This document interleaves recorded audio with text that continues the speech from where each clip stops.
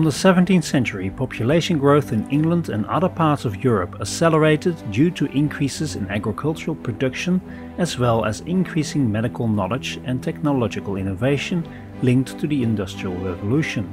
But more important, European expansion overseas.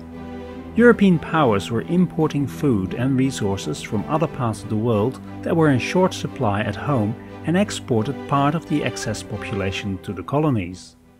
However, threat of food shortages, even famine, was still a fact of life for most Europeans.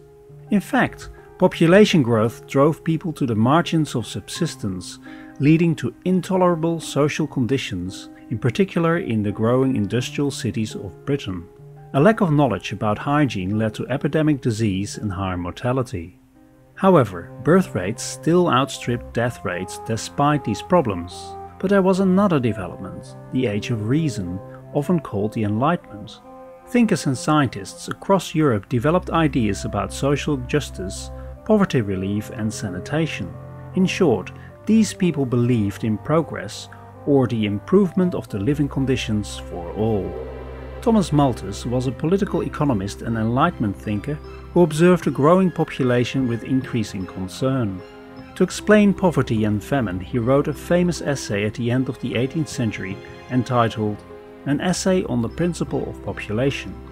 In good Enlightenment fashion, he was trying to find natural laws, similar to Newton's law of gravity, that could explain the continuing existence of poverty in the world.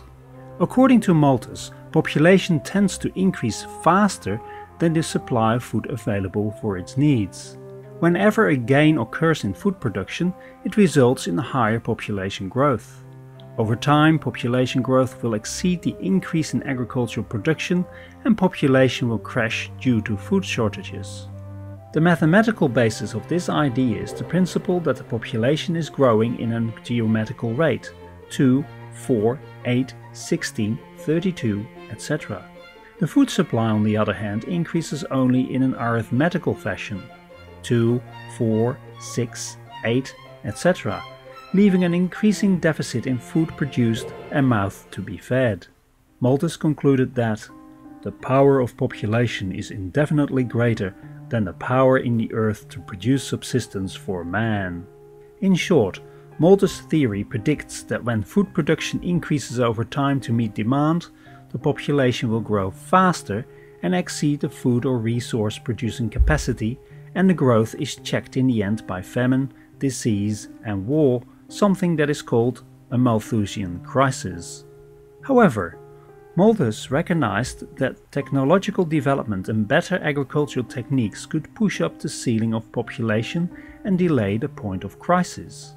But what goes up must come down, and inevitably population growth will outstrip technological-driven food production and crash. Malthus' theory contradicted the optimistic belief prevailing in the early 19th century that a society's fertility would lead to economic progress. Malthus' theory won supporters and has been used as an argument against efforts to better the condition of the poor. During the 20th century, environmentalists used Malthus' argument to stress that the earth cannot sustain too many people and that resources will run out unless population growth is brought under control.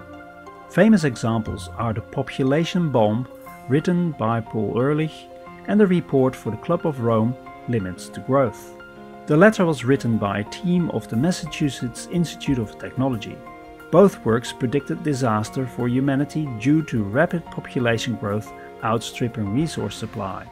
Ehrlich made a grim prediction that in the 1970s and 80s, hundreds of millions of people will starve to death in spite of any crash program embarked upon now. Both books urged that radical action was needed to limit overpopulation. Limits to Growth and the Population Bomb rekindled Malthus' theory in the 20th century, and a debate whether Malthus was right or wrong. Up till the present day, it seems that history proved Ehrlich and other doomsayers wrong, since the mass starvations predicted for the latter quarter of the 20th century never occurred. The reasons for this are multiple, but one of the important factors that Malthus could not have foreseen was the demographic transition. The demographic transition is a shift in population development from a situation of high birth rates and high mortality during the pre-industrial age to a new situation with low birth rates and low mortality during the post-industrial age. The demographic transition is attributed to a more affluent and better educated population that has access to contraceptives. More importantly, Malthus and the 20th century authors mentioned before failed to account for improvements in technology such as the use of fertilizers, pesticides and mechanization. These were made possible with cheap, readily available energy contained in fossil fuels, which unleashed the greatest increase in food production the world has ever seen, enabling Earth population to increase 7-fold since Malthus' day. The growth of food production outstripped the rates of population growth. However, there are signs that Malthus' conclusions were not entirely wrong and that the increase in food production is slowing. In the first decade of the 21st century, food prices increased quite rapidly.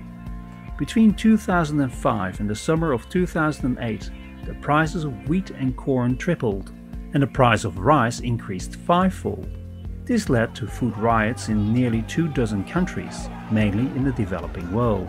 But unlike previous shocks driven by short-term local regional food shortages, this price spike came in a year when the world's farmers reaped a record grain crop.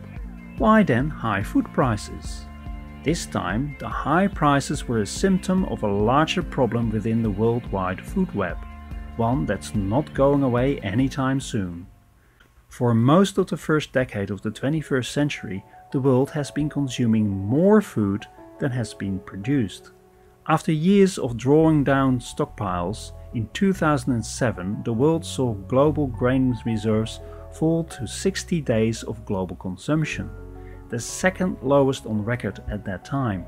Agricultural productivity growth has fallen over the past few decades, and it is at present only 1 to 2% a year, and is expected to decline further in coming decades.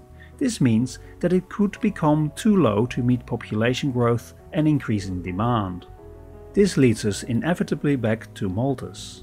His idea that populations have to live within their resource base and that the capacity of society to increase resources from that base is ultimately limited. And this is not far-fetched, as recent developments have suggested.